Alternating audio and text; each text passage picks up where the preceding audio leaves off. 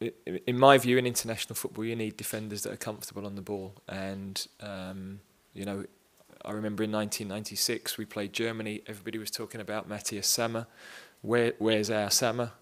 It didn't prove to be me, unfortunately.